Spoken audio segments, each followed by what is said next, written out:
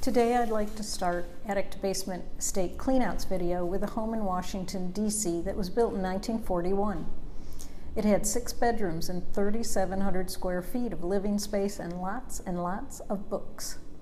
The house was built like ones I saw on a visit to New Orleans. The lower level was brick and raised so you walked up concrete stairs with a wrought iron railing to get to the main entrance. There was a porch there and also another porch above it on the second floor where the bedrooms were. The owner had not lived in the house for quite some time before she died. No one had emptied the food out of the cupboards or the refrigerator. The kitchen smelled better once we emptied those out. The owner had been a librarian at an elementary school or the children's department at a public library. The living room had large built-in bookcases on either side of the fireplace, plus more bookcases throughout every room of the house except the kitchen and bathrooms. They were also piled on the floor. Some adult fiction and non-fiction books were first editions. I called a book buyer I knew and he bought 39 books. The son had been given 5 months to take out of the house what he wanted and get it emptied, but the 5 months was almost up and he was not moving fast enough for his siblings, so I was hired and he was to move it along. The son had brought in a woman who dealt with antiques, and she had brought in antique dealers to purchase items before I was hired. The son lived near his mom's house and would come by at the end of the day to see our progress, answer any questions I had, and look at any of the treasures we had found.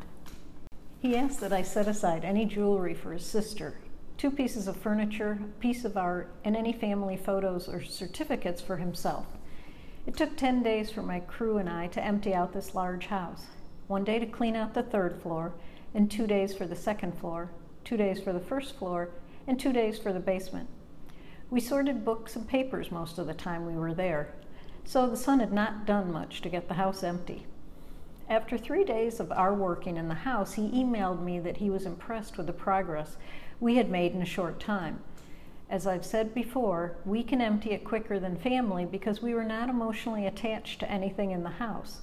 We just look at an object and say, is it worth selling? If not, can it go to charity? If not, it goes in the trash. This house was 3 stories and had a moldy basement. We filled the dumpster and had it emptied 4 times. I used 5 of my helpers on this job on various days. Besides my helpers, I hired a crew to shovel out wet junk from the basement floor and carry furniture to the dumpster. Some of it could be thrown off the porches into the dumpster. We bagged up small items with black Costco trash bags. These bags hardly ever broke. Hangers would poke through most bags, but not them. I will admit that twice in my career I threw broken glass into a black trash bag, and with other items on top of it, the jagged glass poked through the bag and cut me on the leg. I have the scars to prove it. And both times I had to go to the emergency room after work at the end of the day to have the hospital staff look to see if the cut needed stitches. One time it did, the other time I probably should have had stitches. I also had a porta potty delivered to the house the first day we worked there. The company was called Don's John's. I had told the attorney in charge that it was going to take quite a while to go through and empty the house out, and there was no running water. I also knew that after we finished our work, a crew was going to have to come in to fix the mold and other repairs that needed to be done before the house went on the market. We donated many books to the nearby public library in Washington, D.C. 2 of my helpers worked the last day with Associated Auctioneers, who brought 4 workers with them to load their trailers with items that would sell at auction. Because of the length of time and the number of helpers I needed to empty out this house, it was one of my biggest jobs in 2010. My invoice was for $7,220. Surprisingly, we only found $39 in change in this house on the floor and in pockets.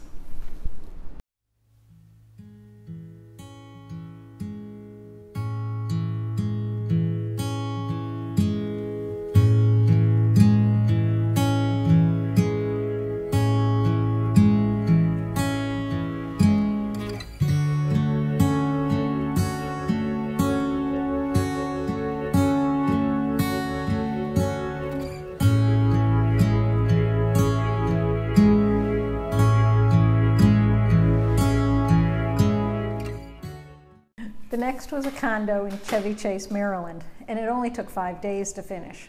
I reserved the elevator in the building one day from 1 to 5, and Weschler's auction house had a crew come in, pick up 17 pieces of furniture and 14 pieces of art, plus a few boxes of glassware that we had packed.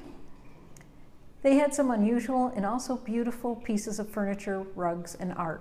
That's all there is to say about this place. I'm also including 2 photos from an assessment in Rockville. They had a spinning wheel wooden chair and an old doll carriage. In the second photo is a stool, bench, and a doll crib. They caught my eye. Thanks for watching Attic to Basement Estate Cleanouts. Please subscribe and go to the Facebook page 800 Houses, 800 Jobs to see more photos from these jobs. Here are the photos. Bye.